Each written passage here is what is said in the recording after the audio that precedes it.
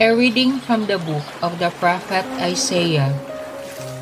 Rise up in splendor, Jerusalem. Your light has come. The glory of the Lord shines upon you.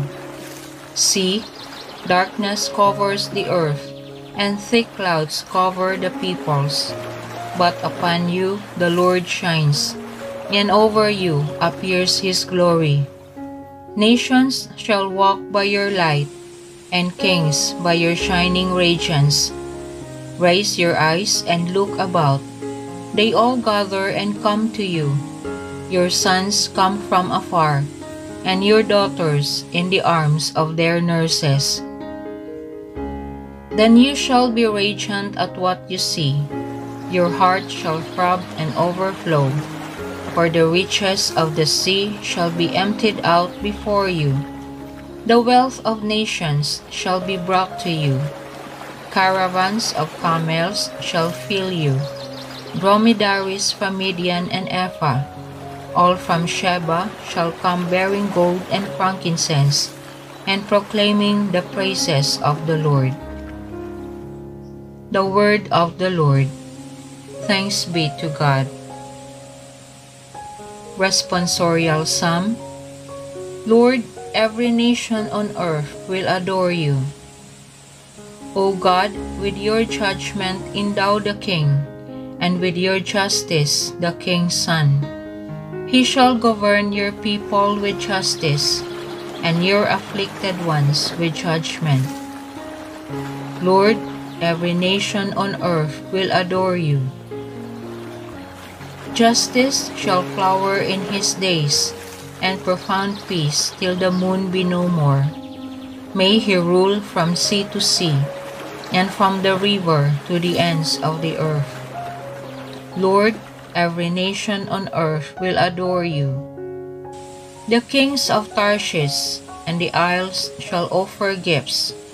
The kings of Arabia and Seba shall bring tribute. All kings shall pay him homage. All nations shall serve him. Lord, every nation on earth will adore you. For he shall rescue the poor when he cries out, and the afflicted when he has no one to help him. He shall have pity for the lowly and the poor. The lives of the poor he shall save. Lord, every nation on earth will adore you. A reading from the letter of St. Paul to the Ephesians. Brothers and sisters, you have heard of the stewardship of God's grace that was given to me for your benefit, namely, that the mystery was made known to me by revelation. It was not made known to people in other generations, as it has now been revealed to his holy apostles and prophets by the Spirit, that the Gentiles are co-heirs, members of the same body, and co-partners in the promise in Christ Jesus through the gospel. The word of the Lord. Thanks be to God. We saw his star at its rising and have come to do him homage. A reading from the Holy Gospel according to Matthew. When Jesus was born in Bethlehem of Judea, in the days of King Herod, behold, Magi from the east arrived in Jerusalem, saying, Where is the newborn King of the Jews? We saw his star at its rising, and have come to do him homage. When King Herod heard this, he was greatly troubled, and all Jerusalem with him. Assembling all the chief priests and the scribes of the people, he inquired of them where the Christ was to be born. They said to him, In Bethlehem of Judea, for thus it has been written through the prophet, And you, Bethlehem, land of Judah, are by no means least among the rulers of Judah, since from you shall come a ruler, who is to shepherd my people Israel.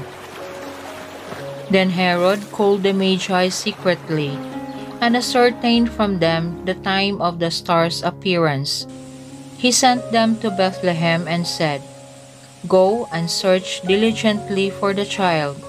When you have found him, bring me word, that I too may go and do him homage." After their audience with the king, they set out. And behold, the star that they had seen at its rising preceded them, until it came and stopped over the place where the child was. They were overjoyed at seeing the star, and on entering the house, they saw the child with Mary, his mother. They prostrated themselves and did him homage. Then they opened their treasures and offered him gifts of gold, frankincense, and myrrh. And having been warned in a dream not to return to Herod, they departed for their country by another way. The Gospel of the Lord. Praise to you, Lord Jesus Christ.